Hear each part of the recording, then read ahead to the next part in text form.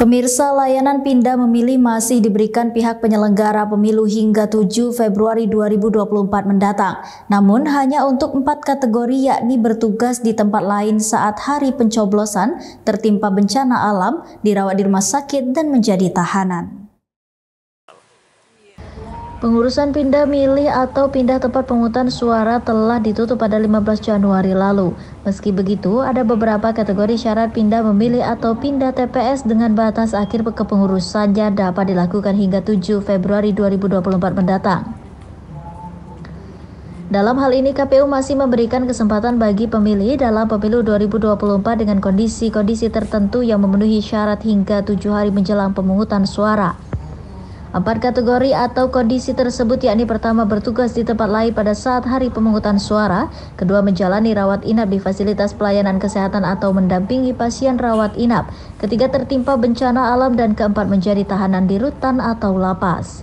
Anggota Bawaslu Provinsi Jambi Indra Tritusian menghimbau seluruh masyarakat untuk memanfaatkan layanan pindah milih agar target partisipasi pemilih pada pemilu 2024 yang telah ditetapkan oleh KPU tercapai.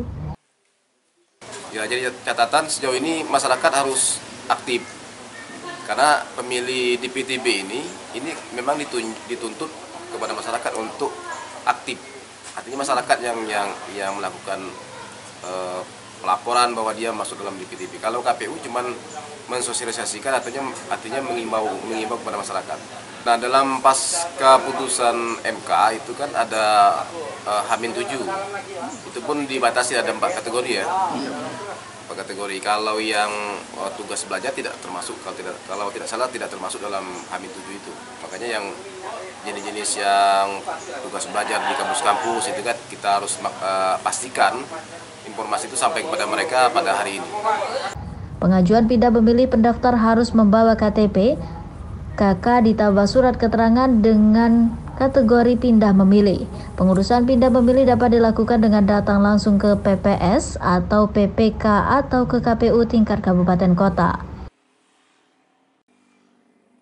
Kontributor BTV Febri melaporkan dari Kota Jambi.